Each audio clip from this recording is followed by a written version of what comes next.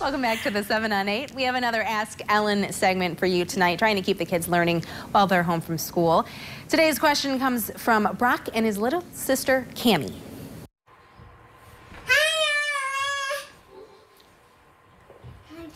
Hi, Ellen. Can you tell us about tornadoes for us?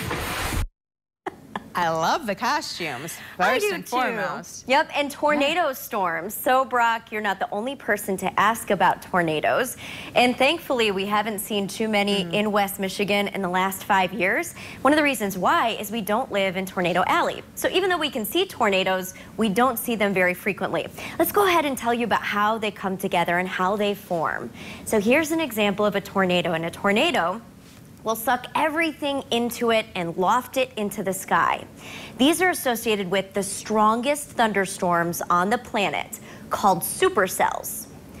And so to get a tornado, you have to have one of these supercells that spins. Spinning storms that create tornadoes are made when wind flows in different directions.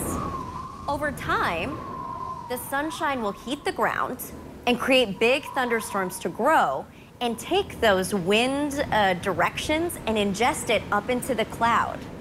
So as this happens, it creates spin in the atmosphere, and the sun will tilt that spin and have the entire thunderstorm rotate.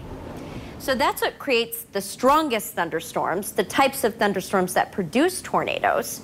And if you get it to spin just right and the conditions are just right, then a supercell can form a tornado as part of that storm.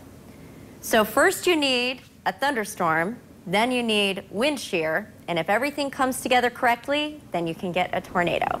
So thank you for the question, Brock and Cammie. I hope that this helps.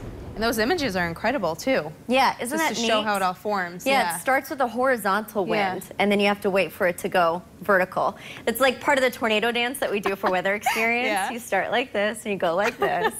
Anyway. It's a good way to learn, though. Yeah. Yeah. All right, Ellen, thank you. If you want to submit a question for this segment, you just need to send us a video. You can email it to the7on8@woodtv.com. You can also tag us on Facebook or Twitter if you put it on social media.